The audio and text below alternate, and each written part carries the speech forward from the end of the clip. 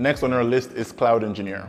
Before the age of cloud services, companies were responsible for buying and maintaining the servers where their code and services ran. They owned physical servers in data centers and data farms and would be responsible for upgrading the servers, installing patches, scaling the servers, networking, and more. With the rise and popularity of cloud services, there is no need to worry about that anymore. The cloud service handles all of that for you. You simply tell them what type of service you want and they'll give it to you.